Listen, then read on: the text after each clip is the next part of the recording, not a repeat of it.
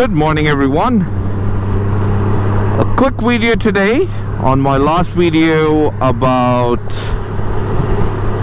motorcycle therapy. I got an email with someone asking me, how do you motovlog while riding on a highway or on the road without losing your concentration and being safe?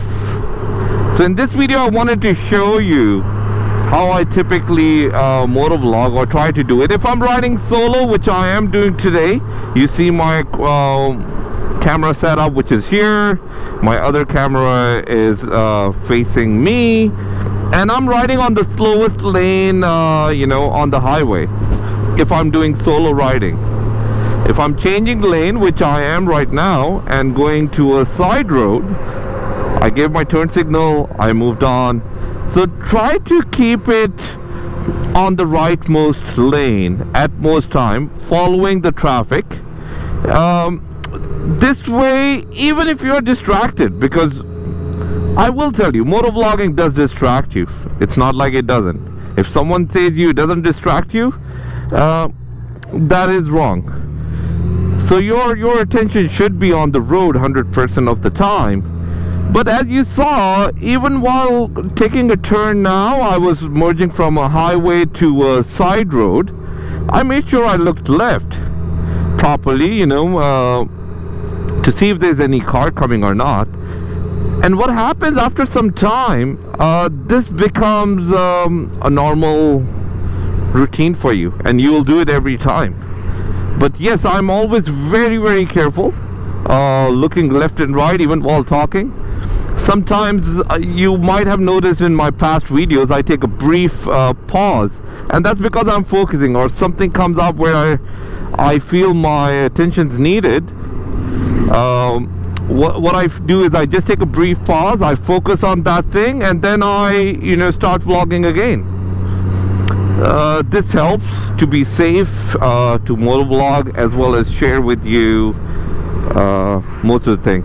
90% I would say of my road trips I am motovlogging. 90% of my trips, regardless it's a day ride or it's something, I'm always recording something or the other for to share it with all of you. So like I said, over the years I've been motovlogging for about 3 years, I would say, like sort of full-time or part-time, but like full-time in my own ways. And I'm always very careful, always very careful, always looking left, right, making sure there's no one, following the tire track, the right directions, never riding in the center lane, where if I'm riding solo, because while you're motovlogging, you're also deeply lost in your thoughts that you need to talk or whatever you need to do. So I try to, like I said, whenever the safest way, if you're looking to start into motovlogging, start from the rightmost lane, the slowest lane, and then take it from there. Like as you progress, you build up that confidence, you see this is for you, then you can, I would say, go fast, go ride on the fastest lane. If that's for you, why not? Like there's no one stopping you from doing that. I do that when I'm following a group, or if I'm riding and I have to be at a place and I don't want to do a relaxed ride, I'll be in the leftmost fastest lane, depending on which side of road you drive, again, left or right. But like I said, be on the slowest lane to be the safest. And if you want to then progress and take it from there. Hopefully you all stay safe while riding. Again, like if you see here, there's a bump on the road, there's a stop sign, there's some construction happening, there's a vehicle coming, all this while talking to you, so once this car stops, I didn't know that was a three-way stop, but thank you, I think it was. But you see, I saw the sign, it just said stop. Typically our stops do say it's a three-way stop or not, but maybe if I was in a car I would be more attentive, but it wasn't my mistake anyway.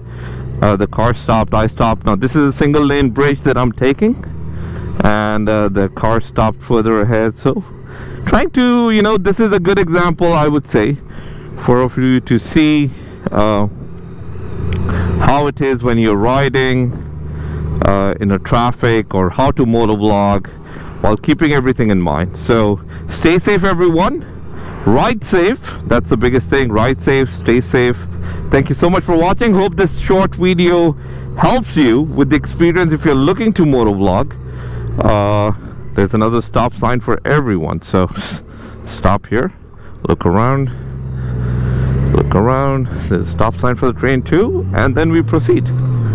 So all this while talking to all of you. So once you get used to it, like I said, it will become very easy. You won't have any issues, and you know, you'll keep enjoying.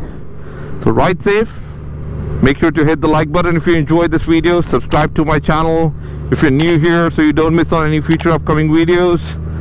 Till next time, ride safe, take care, and I'll see you in the next one.